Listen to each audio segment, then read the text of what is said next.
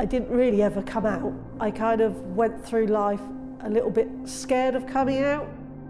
Although I'm proud to be gay and I'm proud to be out, growing up was quite a nervous time. I didn't want it to define me or be the first thing people thought about.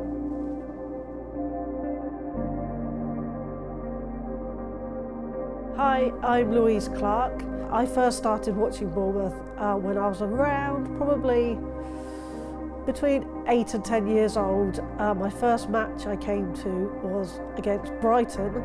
Being LGBT, the big thing is that people always just assume. When you're talking to people or meeting people, there's always this, when do I tell them, or how's it going to come up?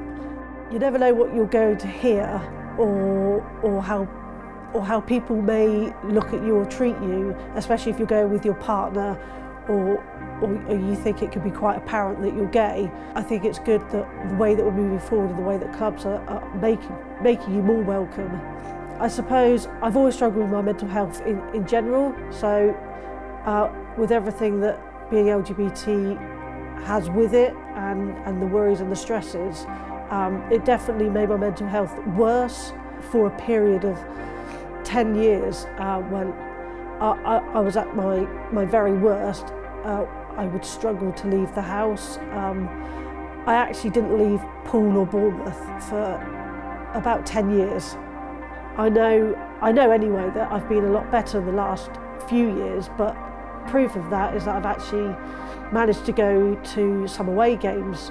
I feel safe in this environment, around the people, around the club, and that really helped me. So I'm part of the Everyone Together campaign, which is the club's equality and diversity campaign that they've recently launched. Being involved in equality and diversity with many hats, I think it's fabulous from the club's point of view. There's nothing really like it at any other clubs. I founded Proud Cherries, which is the official AFC Bournemouth LGBT supporters group.